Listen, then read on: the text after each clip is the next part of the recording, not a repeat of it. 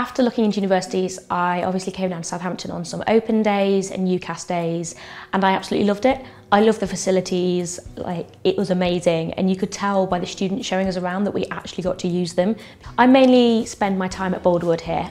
It's a lovely campus, brand new, absolutely gorgeous. The facilities here are amazing. I love them so much. We have a towing tank that's like 138 metres long. We've got wave makers at one end that create amazing wave patterns down the tank. We use it for wave labs, stability tests, resistance tests. We've built some robots that we've tested out on there, which is pretty cool as well. Yeah, it's a brilliant facility. And then we've got loads of labs, obviously, that you'd expect for regular engineering courses to have. On the Boulderwood campus, there's the Lloyd's Register, which are absolutely huge in the maritime sector, and they come and give us a lot of talks on regulations. Throughout my time here, we've had loads of projects we've had to do, obviously.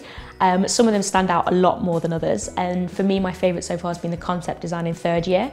And you've got to design a boat from scratch, basically. We made it out of cake, which is a bit unusual, but everyone absolutely loved it. Obviously, we ate the cake at the end. We did win the industry prize, and people did say it's because we bribed them with cake. But, you know, we just think our design was just obviously clearly better. I think 16, 17-year-old Mary wouldn't believe what I do now. I was so stressed with A-levels. I wouldn't even believe that I would have done half the stuff I've done. You know, Southampton's been brilliant.